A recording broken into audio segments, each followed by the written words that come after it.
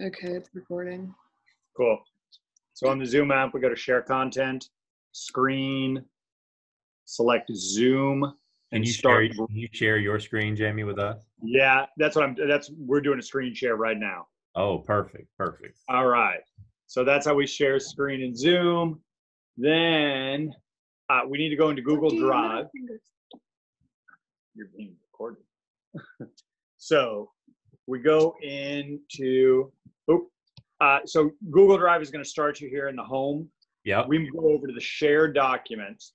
We see the shared folder, and we have to hit the three dots and say add to my drive. Yep. Okay. Once we do that, we go into, oops, we don't have Adobe downloaded. All right, I had it on the other one. That's okay. This will be a good troubleshoot. So Adobe Acrobat Reader for PDF.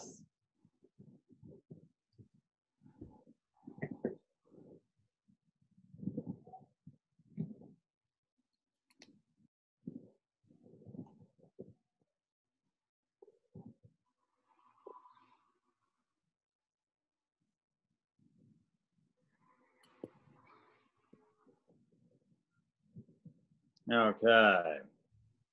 We're going to load Acrobat. What do I press? I think we don't need to sign in. okay. Okay, so we want to files. So you go to files, you go to more locations.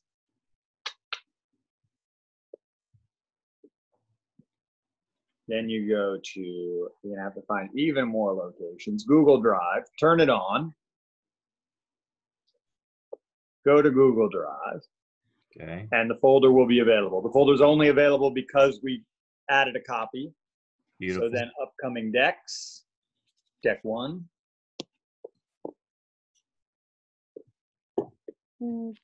Loading. Is that what's happening? I hope so. Yeah, there we go. There we have it. And here.